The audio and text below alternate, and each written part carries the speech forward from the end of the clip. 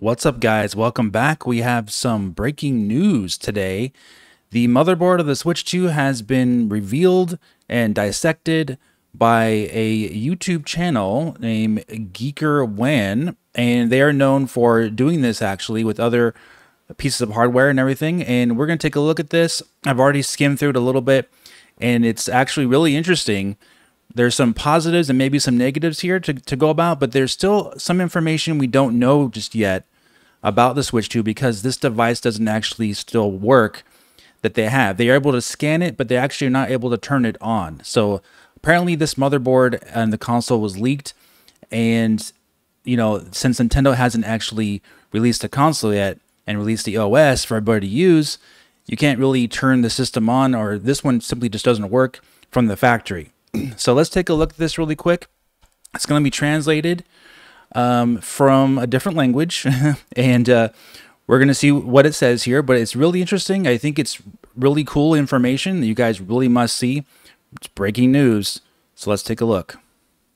手上拿着的是任天堂 Switch 2的主板，哇，是不是有点难以置信啊？这个 Switch 2还没上市呢，我们是怎么搞到它的主板的呢？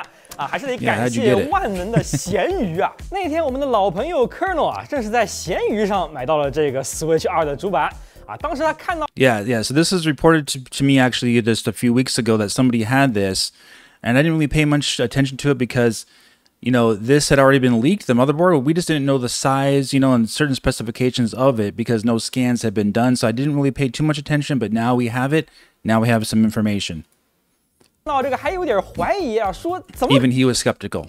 可能啊？结果放大一看图，哎，我去，这不就是之前泄露的那个主板吗？哇，这个 CPU 分装还真是 Switch 2啊！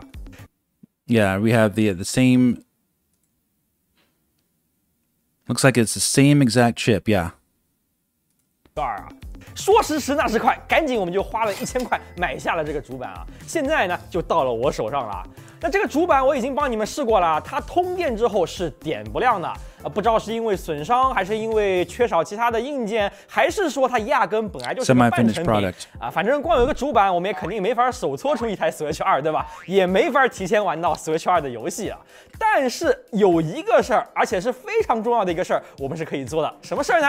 就是逆向一下 Switch 2用的这颗英伟达的芯片，把它磨开来拍摄它的这个 die shot。看 Ooh, now this is the all-important die shot we've been waiting for. This is really cool that they can do this. They have the technology now, obviously, to do all this stuff. They had it for a long time, but this guy actually has it. You don't see YouTube channels doing this too much. This guy is really, really, you know, in-depth. He has all the hardware to do this kind of things for the public. And usually you don't see this until later on when some, you know, different websites like iFixit, for example, will do their own teardown.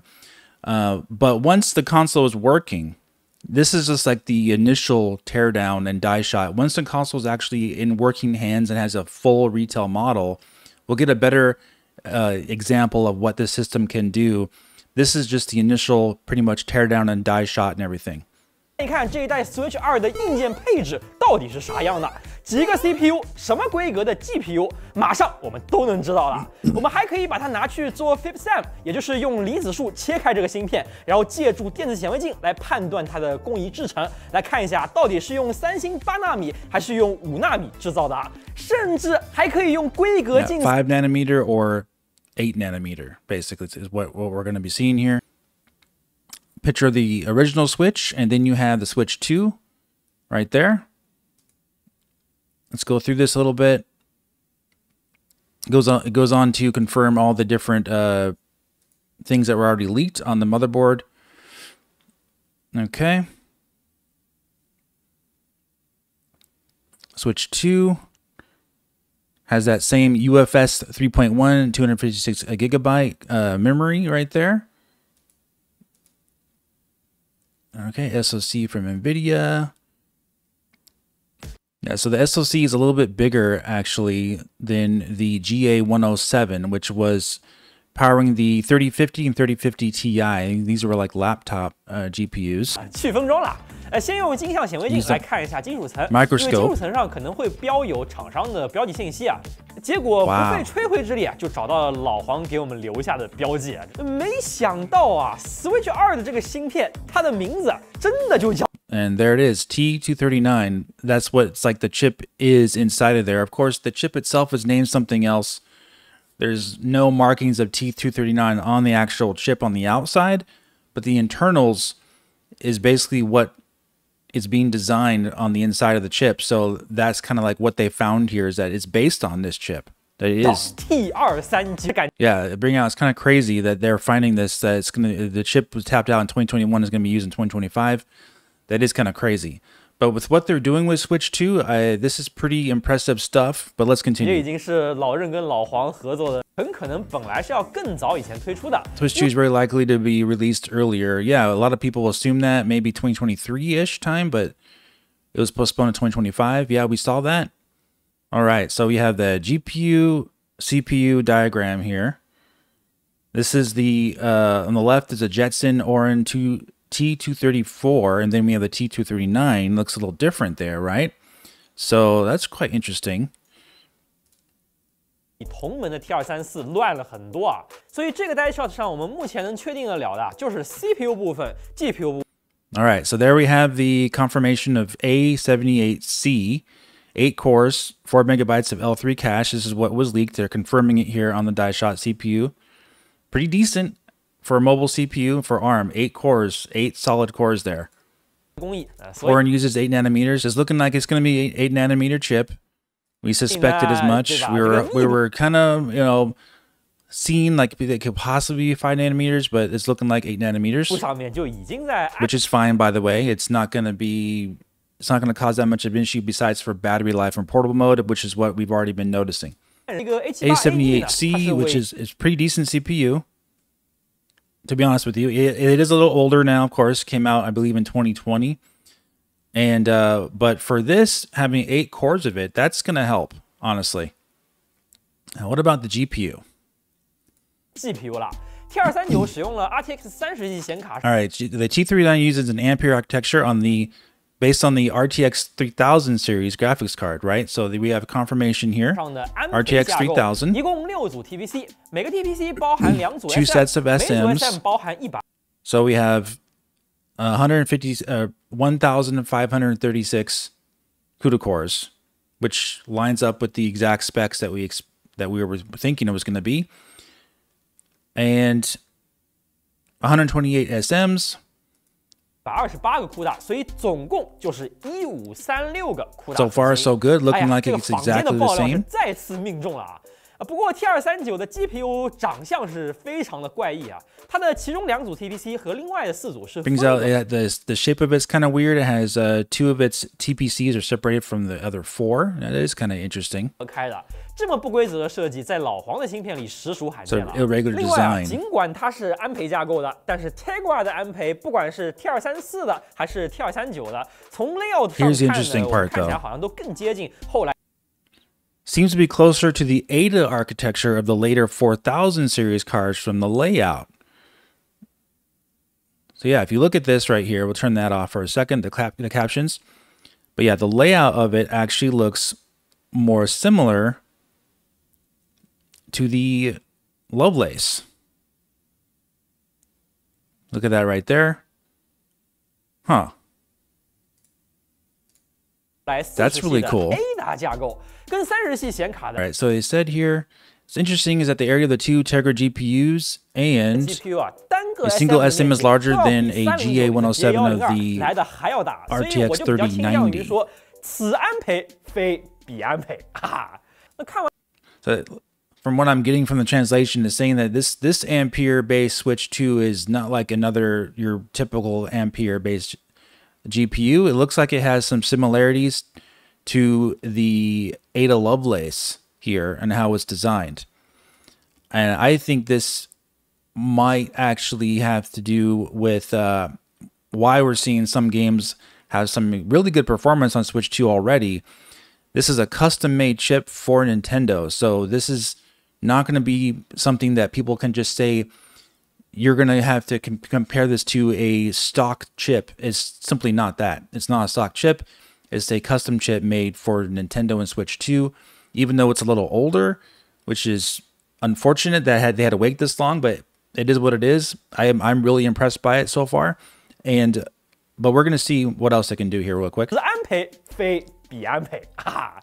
那看完 die shot， 我们就该聊一下工艺制成了。 Talk about the process. die shot 里 All right. 它密度就已经按。 All right, so like I said, I'm gonna leave a link in the description. We can't watch the entire video, but he gives some examples of other die shots and sizes versus other chips. And he brings out that this T239 chip is actually closer to 10 nanometers, which is bigger than what people were expecting. But in actuality, it's more so basically 8 nanometers, because the 8 nanometers to 10 nanometers that Samsung makes are pretty much, very similar. Yeah, at present, the 8 nanometer processor is based on 10 nanometers customized by NVIDIA from Samsung. Yeah, so this does look like it's going to be 8 nanometers. And they bring out here that they can't really say exactly the frequencies of this chip yet, because they can't really turn it on and test it.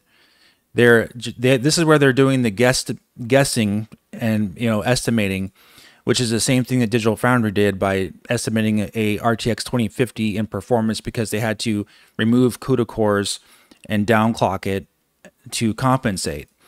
So that's what they did here with this. They give some examples of simulated performance of Cyberpunk 2077 running on an RTX 2050, just as an example.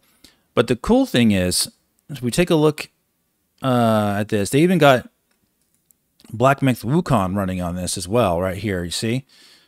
So, obviously, like, the DLSS that Switch 2 is using, we talked about it in our previous video, it's amazing. So, it's not this.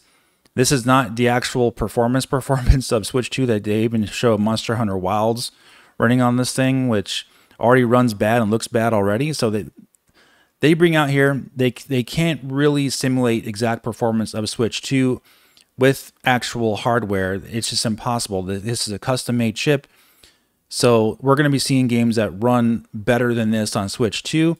But they do have some interesting examples of Call of Duty and Doom Eternal running on this thing at really good frame rates. So even stock hardware that this could actually simulate, even though it's not that for Switch 2, can actually run really well. So this is very interesting. And so, yeah, like we said, though, they can't confirm the actual clock speeds, but they did actually simulate the CPU. CPU, they can simulate because that's more of a known quantity, but they can't actually simulate the GPU very well, like they talked about, because they don't have the system actually running, and it's just unknowns for that part. But they actually, looks like we have 8 nanometers confirmed, which explains the lower battery life, and basically it's having to downclock it quite a bit. It looks like in portable mode. Looks like docked play is the way to go for Switch 2. But they do talk about the CPU here. 8核的 A78C 这个跟手机上的 Does not sound too shabby at all, right? And with this same CPU, like, basically using the similar types of performance of that CPU, they're saying that, it's really not that bad. So we haven't really heard anybody talk about the CPU of Switch 2, so I think this is pretty decent, actually, for this level of performance for a mobile console like the Switch 2. Getting something like Doom Eternal to run at 120 frames per second, they showed it there. Call of Duty, for example, and the optimizations that they're going to be using that we've already seen, Final Fantasy VII Remake, Cyberpunk 2077, these other third-party games, Nintendo's first-party games. It looks like this is a really, really well-made console, and like the specs really just don't tell you the full story. They're basing the clock speeds off of rumor that we don't know for sure, because like we said, the console does not quite work yet. So yeah, that is basically the Switch 2 motherboard, been leaked and taken apart, and I think this is very impressive for what they're doing. we don't have the system working final yet. So this is part one, kind of like we're going to see the actual full teardown of an actual retail unit when it's finalized. This seems like they got it from a production model that is not completed yet, not any actual finished console. So probably it's pretty much going to be the same thing, but we need to see that final retail hardware and see what actually the internals are of the system when it's actually turned on, like in its BIOS basically, or in its OS, to see what it's running for all the clock speeds. And then to have those people who do have that, all the hardware to do that, to test it, then we'll see for sure all the information right up for what Switch 2 can do. All right, guys. Well, thank you so much for watching this video. Breaking news, of course. If you did enjoy it, please hit the like button and subscribe for more, and I'll talk to you very soon in the next one. Have a great day.